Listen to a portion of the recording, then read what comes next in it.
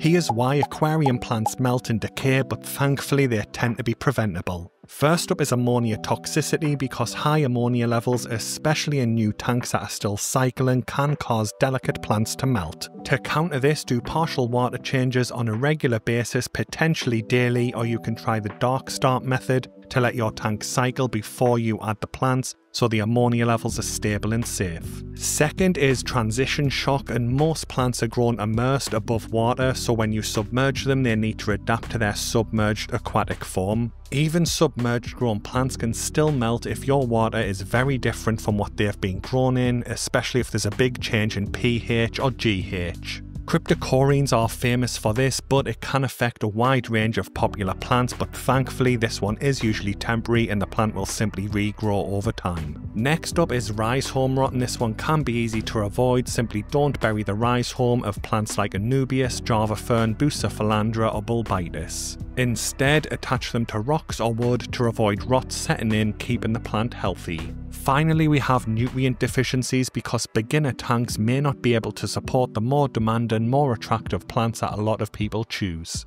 Check the Tropica or Denale plant databases to pick easy plants for your setup that you can actually grow with ease.